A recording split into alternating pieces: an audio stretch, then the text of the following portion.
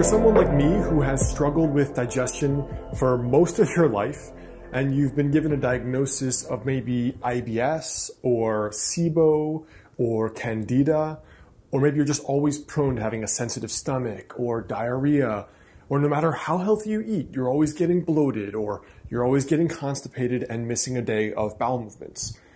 Maybe you've tried a detox or a cleanse. Actually, for most of us, you probably have tried at least one. Now, one of the most common scenarios I run into and have run into being a GI patient for most of my life is that maybe you try a detox or a cleanse or a trending diet for your digestion, and things are better for a while, but then they just go back to how they always were.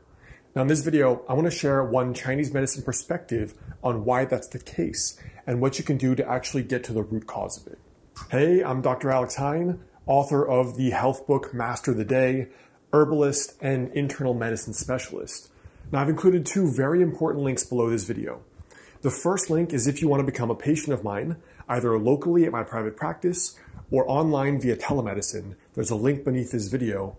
The other one is for a free download, which is 4 daily rituals that can help you add 10 years to your life with traditional Chinese medicine. So you can check those out both below this video. Now let's talk about this idea of software versus hardware. This was one of the first analogies that a Chinese medicine doctor that helped me, named Jacques, one of the first things that he taught me.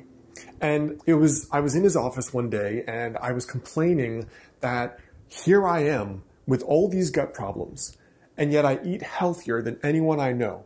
I work out more religiously than anyone I know. I have a low stress, easy, fulfilling life, unlike most people I know. Why am I having these problems still? After all these diets, all these cleanses, I've tried everything there is. Why am I having this problem? I have friends, they can go out and eat Taco Bell every day and they poop like a champ. Why not me when I'm eating the Mediterranean diet, supposedly the healthiest diet there is? And Jacques gave me this great piece of advice. And he said that for you, it's basically a hardware issue. It doesn't mean that it's not something that can be fixed or remedied. It just means that for you, your body has this constitutional or genetic tendency towards a certain problem. So for you, even though you eat healthy, your body has these kinks that have to get worked out before it can even digest regular healthy food.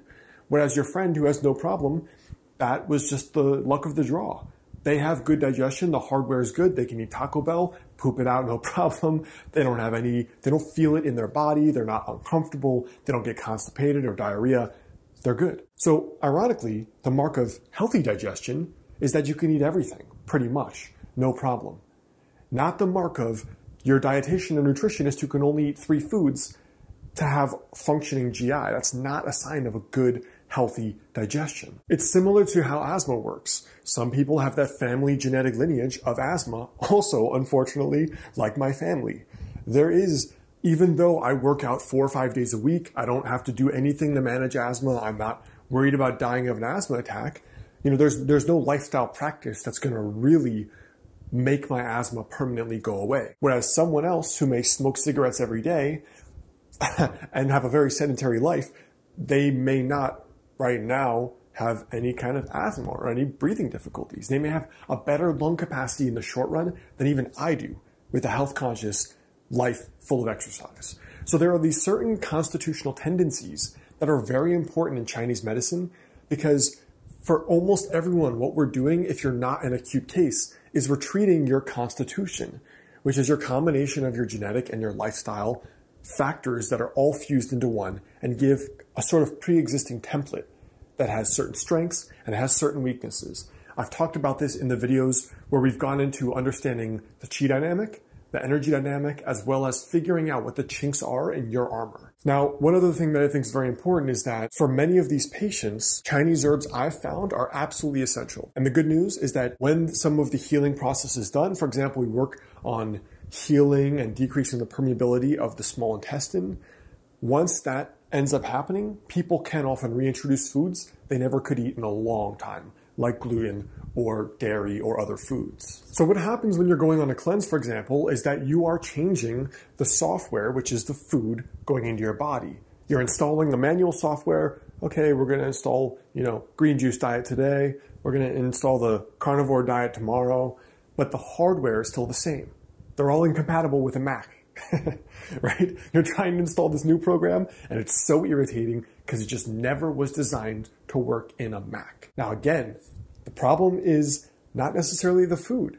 The problem is not necessarily those things. Even though an elimination diet can be really, really helpful, or elemental diet, that specific carbohydrate diet, strict paleo, those are often helpful and essential in a lot of cases, but they're often not the long-term fix. So you change this diet, you change the cleanse, things are happening and you feel pretty good, but then you go like 30 days without carbs is not easy for anybody. You reintroduce carbs, you may be good for a while, you may not be good for a while, and then things explode and happen again. So the problem is really fixing the underlying hardware.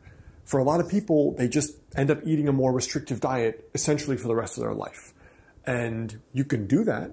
If you have the willpower to do that, that's fantastic. But if you don't, then what? So I want to leave you with this final thing, which is that the root cause may be deeper than a dietary issue. Now, if you're working with a great integrative health practitioner or someone who's really familiar with this stuff, they'll be giving you other things to work on what's now trendily called leaky gut. But in general, the underlying cause may be deeper than diet. And I find that frequently it is. I found that even on my own process of trying to heal my digestive problems, I would follow, for me, the specific carbohydrate diet for over 10 years. That was the main thing that got me clinical success. But it was difficult. It's difficult to not eat carbs. And as a guy who's already so skinny, who lifts weights, to lose more weight and being already an underweight guy historically was not easy mentally and emotionally for me. So I found that the ability of Chinese herbs to allow me to not only not eat a specialized diet, but to eat everything again was pretty miraculous. The fact that I didn't have to make neurotic food choices, the fact that I did not have to make just basically these choices out of exclusion, like I can't eat that, I can't eat that, I can't eat that. So I have one restaurant I can eat at, and it's the same thing. I found that not having to do that anymore was one of the most freeing things I'd ever experienced. So this is what I found clinically as well. If you're finding that you are on these cleanses over and over and over, and you're not getting results, or you're getting results, you feel good, but then it's unsustainable, then I would highly recommend seeking out someone who specializes in Chinese herbs, because based on my own experience, that's been one of the most effective ways, by far more effective than supplements, L-glutamine, probiotics, anything like that. I was completely unimpressed by. Personally, I found it to be the most effective thing in terms of long-term and short-term, being able to just live like a normal person, eat like a normal person. So I hope that helps. I know how frustrating it is when you genuinely do take good care of yourself, but you just cannot get something under control. It's one of the most frustrating things I've certainly experienced, and now a lot of my patients have. And I hope that gives you another option. So again, if you'd like to become a patient of mine, there's a link below this video. I'm accepting patients locally, as well as online Chinese herb consultations, telemedicine throughout the continental US. There's also a free guide below this video on 4 daily rituals that can help you add 10 years to your life with traditional Chinese medicine. Now, before you go, check out these last 2 final related videos.